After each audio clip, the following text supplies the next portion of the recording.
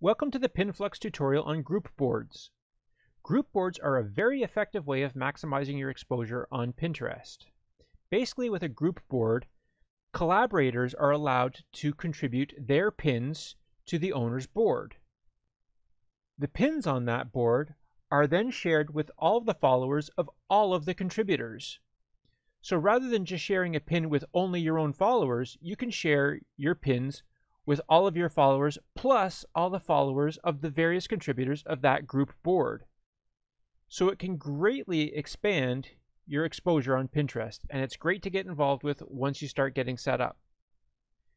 PinFlux makes it a lot easier to get involved with group boards that are worth joining. Just click on the Group Boards tab to get started, and then enter your keyword.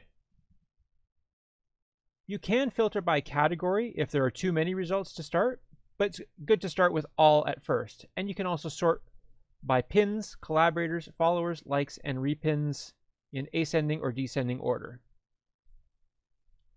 So for our keyword, we found 3 different group boards already.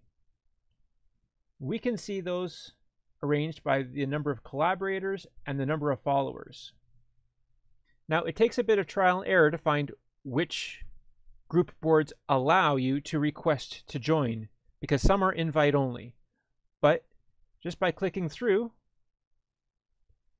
you'll see right at the top beside the follow button if that board allows requests to join.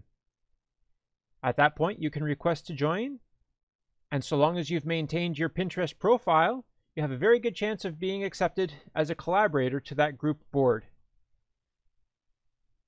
And you can see they have 38 collaborators already, so they probably won't mind having one more, because the more the merrier. The more eyes that are watching this group board means more exposure for everyone. So it's a win-win. And that's how the group board function works in PinFlux.